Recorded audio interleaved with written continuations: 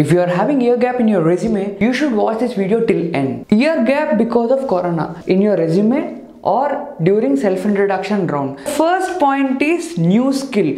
So if you are filling your resume, you should clearly write that you are learning something. It could be coding, it could be design, or you should keep soft skills. Say truth about first 6 months. If you are 2020 passed out, it is literally true that there is no scope of candidates going for companies and giving interviews. The third important filler is part-time job. So pick a random part-time job where you no need to showcase your previous salary slips. So remember one important thing, if you mention any big top MNCs over here, for sure they will ask you previous salary slips. So mention a small company, government exam. This point is very much common point for all people who are having more than 1 year of year gap.